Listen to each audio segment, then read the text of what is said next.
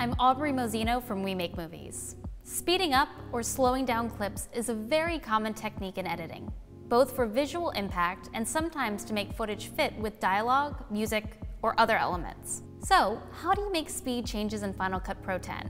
There's a variety of ways to do this, but let's start with the easiest way that you can do right from the timeline. First, zoom in a bit by pressing Command+ so that the clip you'd like to retime is prominent. Next, either select the clip or hover over it and press the C key. Press Command R to open up the retime menu on the clip. You can quickly adjust the speed of the whole clip by dragging out or in on the top edge of the speed bar on the upper right edge of the clip.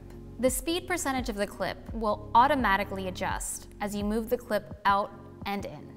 Note that the color changes to blue when the clip is sped up and to orange when it's slowed down. You can also quickly change the speed from this view by selecting the down-facing caret in the center of the speed bar and either selecting a slow speed, a fast speed, or by entering in a custom speed through the custom menu. From the custom menu, you can have the clip play forwards or reverse, or set the speed through either custom rate or duration.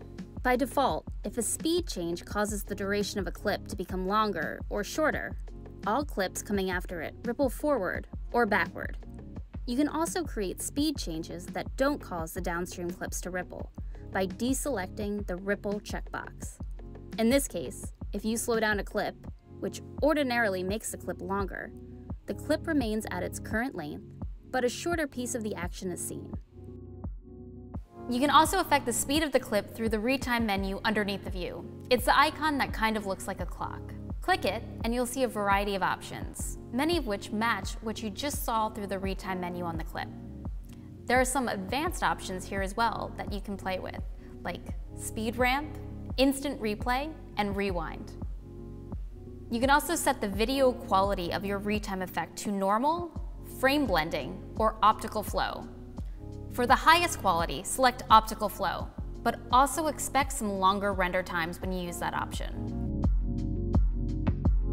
The option we'll go with now, though, is blade speed.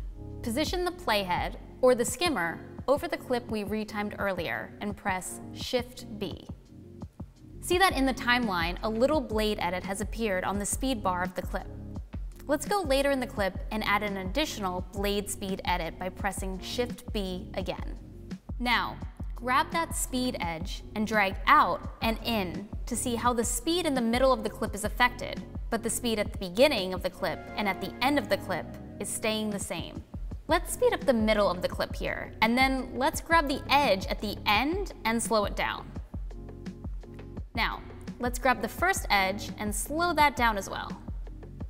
Play the clip back by pressing the up arrow and pressing the space bar to watch the speed effect we made.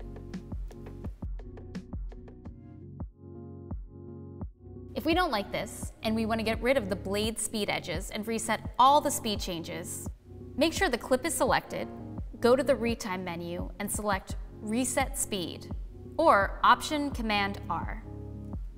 There are countless ways you can play with speed effects in Final Cut Pro X. Go experiment with all the tools and see what you like and how they can improve the look and feel of your video. For those of you that don't have Final Cut Pro X already, Apple recently announced an extension of the free trial for the app to 90 days. This is the current, fully functional version, and you can grab it at the link below.